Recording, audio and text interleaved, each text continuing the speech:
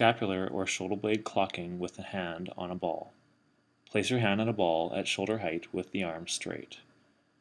Clocking of the shoulder blade implies 4 movements, each of them performed from a tall and strong posture. The first movement is to let your shoulder blade slide up towards your ear. The second movement is to let the shoulder slide down towards your back pocket.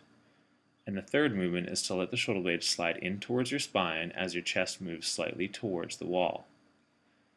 The last movement is to slide the shoulder blade away from the spine as you push yourself away from the wall. Keep your chest out and stay tall and strong. We'll now show the exercise from the back view.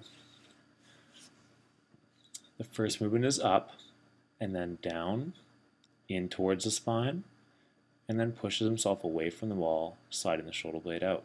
Again, up, down, in, and then out.